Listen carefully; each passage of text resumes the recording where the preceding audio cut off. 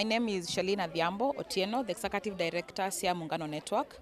And today we were having a graduation ceremony for our young mothers who have undergone 4 weeks digital training literacy program, which is part of our She Deserves Her Rights and Skills project that is being supported by the French Embassy in Kenya under their Pisca Decide Her program.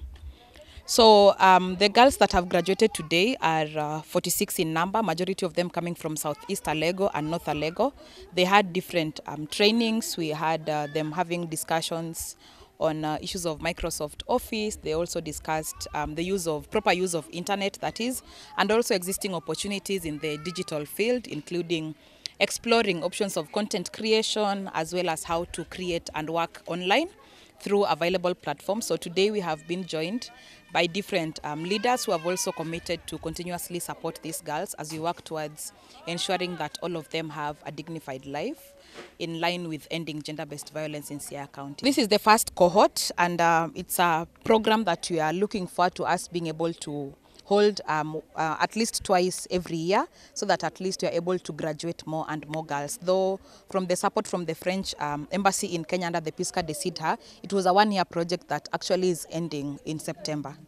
My name is Dan Joshua Duor. I'm the director, Stawish Africa Initiative, which is an NGO that works in Siaya County. We are based in a place called Nia. We work with young people and the women in our community, helping them change their lives positively through available resources.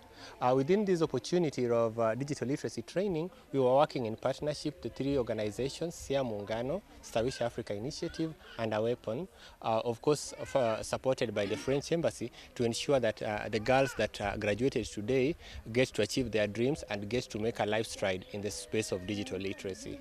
While working with them, the big question then therefore is, how about the rest who are not young mothers? How about the rest who are not within this scope that we are handling at the moment? And what we say is we have broad-based kind of programming. We are engaging in other activities that ensures that the men in the community, the older in the community, other young girls who are not within this age range or within this cohort are also supported through our various programming activities.